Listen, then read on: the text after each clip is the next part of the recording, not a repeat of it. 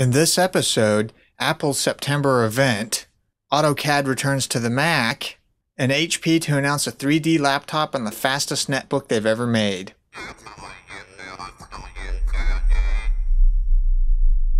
QuickSurf Internet Media presents The Geekinator, talking about all things tech and geek.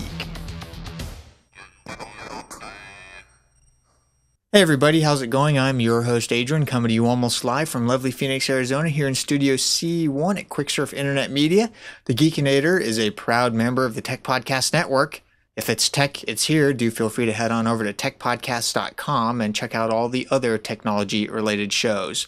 We've got an action-packed news segments this episode, so let's get right into it. Apple has held a special music-related media event today, and in it, they've introduced a new iPod Touch. It has the Retina display, the A4 chip, FaceTime video calling, and HD video recording that you get with the iPhone 4. They've carried that from the iPhone 4 over to the new iPod Touch. In addition to that, they have a new feature called Game Center, which allows you to play games across the network and share, do all that good social stuff that's game related. They've also released a new iPod Nano with the multi-touch interface. It's half the size and weight of the previous iPod Nano. It's got the little built-in clip, built-in FM, and you get 24 hours of music playback on a single charge. There's a new iPod Shuffle in town as well. Apple has brought the classic Apple clickable ring to the iPod Touch, something it's never had before.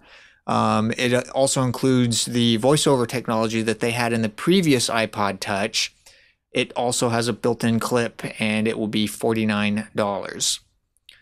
In addition to the sweeping iPod changes at the special media event, Apple has introduced iTunes 10 with Ping. Ping is a music-oriented social network. Watch out, MySpace. Basically, it lets you follow musicians and other friends and share what you're listening and what you think about music. And it's basically a social networking revolving around music. Also, HDTV shows are now 99 cents, which is nice for individual shows. And iTunes 10 also lets you do AirPlay wireless music playback using supported speaker systems from third parties in addition to over the Airport Express. Apple had one more hobby, as Steve Jobs stated. They are premiering a new Apple TV. It is $99. You can stream content from Netflix, YouTube, Flickr, MobileMe. You can also stream content from Macs or PCs on the same network. So just like the old Apple TV, if you have, iTunes running, anything in your iTunes library, you can also play that on the Apple TV. It's all about streaming. It comes with built-in HDMI, Wi-Fi 802.11n, I think. I'll have to double check that. Ethernet and an internal power supply. And it's literally less than 4 inches square. It is like tiny, very tiny. You'll be able to get it for $99, and it's available for pre-order today, September 1st. In related Apple news, AutoCAD returns to the Mac. You'll get many of the features that you also get in the Windows version. It'll be a native application. They will also be taking advantage of some OS X specific features such as cover flow and multi-touch. It will retail for $3,995, and it's available for pre-sale today, September 1st. Let's go ahead and talk about our sponsor for this episode, GoToAssist Express. There are a variety of tools that let you remotely support a client, colleague, or friend. But the only one I trust and rely on is GoToAssist Express, the best remote support tool designed for small to medium-sized businesses, and it's brought to you by Citrix. Why GoToAssist Express? Well, it has exceptional performance, it's very easy to use, and it's secure. IT professionals, really anybody who doesn't have time to squander with a tool that is slow or unreliable, will appreciate GoToAssist Express. With GoToAssist Express, you have no IT maintenance or updating. It's so fast, you'll be on the other computer troubleshooting or doing a tutorial or a demo or anything in seconds. And it's consistently reliable. My audience can try GoToAssist Express free for 30 days. For this special offer, visit gotoassist.com/techpodcast. I repeat, my audience can try GoToAssist Express free for 30 days. For this special offer, visit gotoassist.com/techpodcast. In HP news, HP is announcing a 3D laptop and the fastest netbook they've ever released.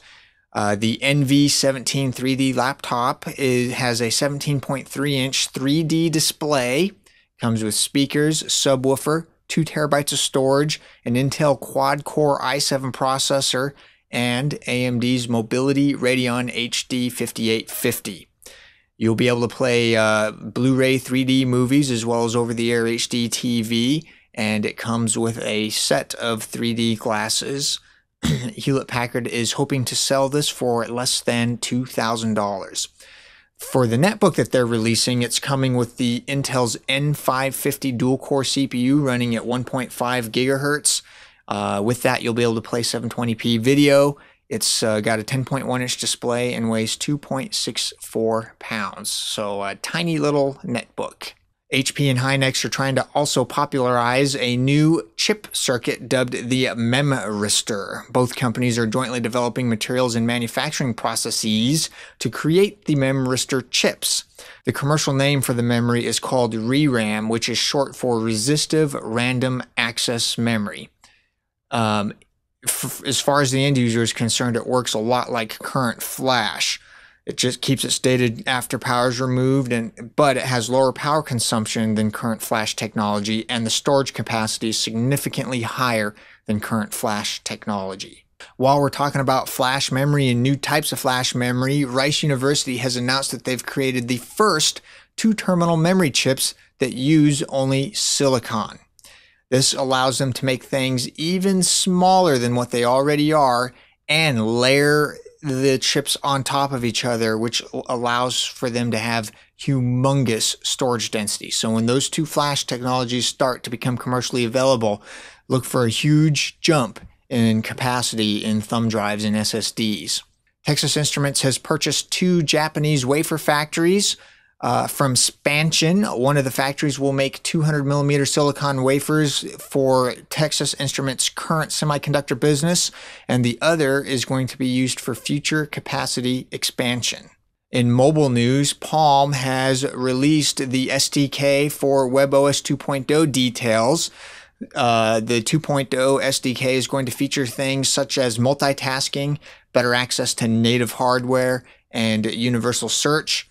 According to Palm, it will come out sometime later this year. So who knows when it's actually going to come out, but it'll be interesting to see how this actually works on Palm hardware. On the Google front, Google has acquired social gaming company SocialDeck. Now, they've not said how they're going to integrate this purchase into Google, but SocialDeck has several games under their belt with titles like Color Connect, Pet Hero Puzzle, and all of those are available on iTunes as well as a variety of other mobile-type platforms. SocialDeck also has a social gaming platform called Spark, which connects all the players across the platforms its games run on together. So this sounds an awful lot like Apple's Game Center. Let me see if I got this correctly. Yes, this sounds an awful lot like Apple's Game Center that they're introducing on the iPod Touch. So it'll be interesting to see once this actually comes to fruition and people can use it, how that's going to work. Google has also been working on pay-per-view movies. Financial Times is claiming that by the end of the year, we may see an on-demand pay-per-view movie service on YouTube that has content from major movie studios. Prices have not been set, but look for about $5 per, and the service may or may not be integrated with the Google TV platform. It's just too early to tell at this point. In the online arena, Oxford Dictionary 3rd edition.com? What? That's right. The head of Oxford University Press has been quoted as saying that the third edition of the Oxford Dictionary might just be published in electronic form only, instead of electronic and print form. The third edition isn't due out for yet another decade, and no decision has been made yet. So they've got quite a bit of time to make that decision, but still at the same time, 10 years from now, there very well may be no physical printing except for in specialty type instances. So it'll be interesting to see how that all comes together. That'll pretty much do it for this edition of the Geekinator. As always, everything we've talked about is linked up on the show notes. I know I went through a lot of news here, and as these products from Apple become available and people start reviewing them, we'll have a little more in-depth discussion about them. But until then, follow me on Twitter, twitter.com/Adrian_Bacon. And with that, I will see all of you on the next episode. See you then.